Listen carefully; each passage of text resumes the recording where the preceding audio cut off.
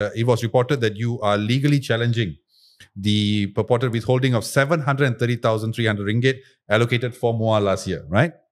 Now, if I were to compare you and another politician who is also on the opposition bloc, we know him for his acrobatics on the field. One, Datuk Seri Sanusi, Kedah Menteri Besar. Now, he, despite his shenanigans and whatever he says sometimes, I have grown to respect him in a certain way, and because he announced recently that Kedah has secured top spot in approved investments. That's true. Right? Amounting to 31.3 billion in Q1 of 2024, this year, right? Now, and the thing about him, and again, I respect him because he is a politician. He plays the game. He invites PMX to come and witness memorandum signings, launch of the Kulim Park and all that. Why haven't you gone that route to do the same in terms of, for example, like as what you promised early on in the elections? You said you want to provide more jobs in Muar, make it a tourist hotspot in the northern part of Johor. Why not focus on that? And because the political reality is allocations are at the discretion of the Prime Minister, right? That's the unfortunate reality. Instead of going there, why not follow his example? Okay. First and foremost, there's a substantial difference between managing a parliament and a state. Of course, I know. I mean, according to the constitution, the state is given a lot of flexibility, autonomy, especially on issues of land, water, etc. And when you are part of state government, it comes with a lot of allocations as well and managing the whole state budget, etc. However, I completely agree with you. I think people are not giving due credit to Menteri Besar Sanusi. I think what he has proven in Kedah, especially managing the economy, you look at approved investments, not just this year, but since 3 years ago, I think a lot of credit should be given to him. Now to answer specifically about diplomacy. I'm a firm believer in diplomacy. What more bipartisanship? I mean, I would never have gotten Undi 18 without bipartisanship. Yeah. And I'm not someone who disregard the position of the Prime Minister. While I may have disagreements, it's nothing personal. These are policy disagreements. Have I negotiated? Actually, I followed exactly what the Prime Minister said since last year. Prime Minister said in Parliament, recorded in the Parliament handset, you need to negotiate with the Deputy Prime Minister too. Yes, and you did that 3 times. Immediately, I met up. Twice physically, 3 times surat menyurat. In total, 5 times. And then recently I asked again in Parliament towards the Prime Minister, so what else should I do? And I said, he acknowledged, firstly, there's an acknowledgement that Muar is the one who has negotiated, but then he moved the goalpost a little bit by saying, but you can't negotiate. Now you need to get the leader of opposition to negotiate on behalf of you. This is new for me. I mean, it was not brought to my attention by the Prime Minister before this. I said, now I have to go through the leader of opposition. I said, okay. But it's a funny part.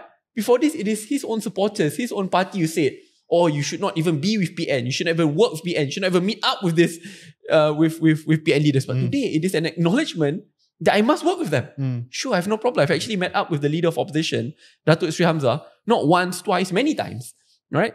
And I've seen him also meet up with the Deputy Prime Minister a few times on this matter.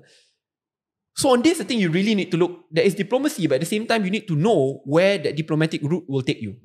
Because on this, the reason why I finally took the other route, which is to sue in court, is because I've tried it so many times. When you tried so many times and you know that there is injustice which is being done, you just keep quiet? Or do I just remain naive, thinking that, never mind, I'll just wait and something will happen? Previously in 2020, I didn't just wait and wait. I actually met up with the Prime Minister then, Tan Sri Muhyiddin Yassin, to propose a confidence supply agreement. And then Datuk Ismail Sabri, I did the same. Datuk Sri Anwar said, no, you need to follow how Datuk Sri Ismail Sabri did it. If he followed what Datuk Sri Ismail did it, we would have gotten our allocations. Yeah. I negotiated with Datuk Sri Ismail Sabri directly twice. He was very kind. He's a gentleman. He said, when he said yes, yes. When he says no, no. So he is a gentleman.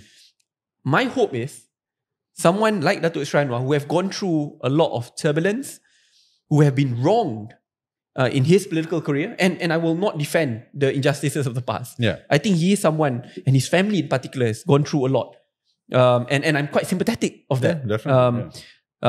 My hope is someone who has gone through that kind of injustice will know that to heal and to move Malaysia forward is about looking forward and ahead. And to ensure that the past will not hinder Malaysians from moving forward. That's my hope. But I mean, that's fair. But in terms of your political strategy, now that in that same article, apparently there is alleged that the AG may even block your request. Oh, they have. I mean, they are trying. So what's court. next? I have to leave it to the court of law. The fact of the matter, I need to try. I need to try every single way. I need to try diplomacy. I need to try in court. I need to try in parliament. And I will try every single route possible. Similarly, how when Undi 18 took place, you only saw what happened in parliament. You didn't see all the negotiations which happened behind. Yeah, I'm sure a lot happened. I will try using every single route possible. But is this the only single issue which I bring up? No. In parliament, out of like 10 issues, this is just like half of it. I mean, not half, is it 1 out of the 10 which I raise up. My role as a member of parliament in Muar continue. You mentioned just now about then what can I do in Muar? In terms of tourism in Muar, I think now it has skyrocketed so much. We have been promoting Muar so much in Singapore. We have ensured that all the tourism amenities in Muar is getting better, has been upgraded. In terms of the two major industries, which is nursery and also furniture. They export close to 10 billion per annum, 300 containers a day out of Muar. And these are two huge economic amplifiers. And this is something which we've been working on since my first term in parliament. Above and beyond that, to ensure that Muar becomes a livable city. Because back then, what Muar is so well known for, being a city for retirement. In Bahasa, people say bandar orang besar.